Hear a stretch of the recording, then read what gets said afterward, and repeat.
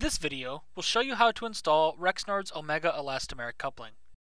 Before beginning, ensure all installers are using the necessary personal protective equipment. Due to its simple design, there are just a few components to work with when installing the Omega coupling: 2 hubs, 2 element halves, and the necessary hardware. In this video, we will be installing a close-coupled Omega coupling, but note the same installation steps should be taken for an Omega spacer coupling. Before you start, inspect both the driving and the driven shafts, as well as hub bores to make sure they are free of dirt and burrs. Also be sure the keys fit on the shafts properly. Once your shafts and bores are clean, mount both of the hubs to the shafts, securing only one hub, leaving the other loose for minor adjustment of spacing. When using a tapered bushing, follow the bushing manufacturer's instructions. If the hub is bored for an interference fit, we recommend heating the hub in water, oil bath, or an oven, and quickly positioning the hub onto the shaft. Do not spot heat the hub, as that may cause distortion. For straight bored hubs, all published shaft gap requirements are with the hub face flush with the shaft end. Now, one great thing about the Omega coupling is the versatility in installation.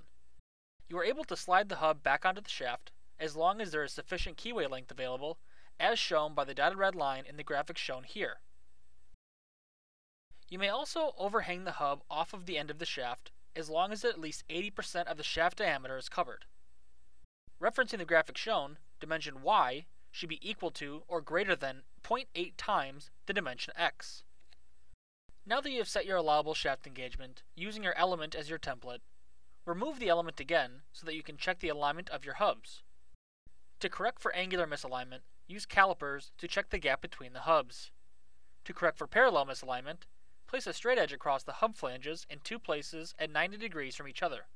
In both cases, adjust or shim as needed until the equipment is within the acceptable misalignment range for installation. Place half of the element around the hubs and secure it to one hub with the self-locking cap screws. The elastomer element will space the other hub. Then, tighten the first half of the element to the other hub and then mount the other half of the elements to the hubs. Please note that Omega's flex elements are weight matched and packaged in pairs. This is done to ensure the correct balance and best possible performance. Don't install one half element with a half element from another coupling set, even if the other coupling set is the same size. Tighten all cap screws to the recommended torque settings. Failure to secure cap screws properly could cause the coupling component to become dislodged during operation, possibly resulting in personal injury. So reference this table for appropriate cap screw torque instructions, which will be dictated by the size of your coupling. For example, we are installing a size 10 coupling, so the correct torque rating for the cap screws of this coupling will be 204 inch-pounds. If element replacement is required, as we stated previously, it is important to change both half elements, never to replace just one half.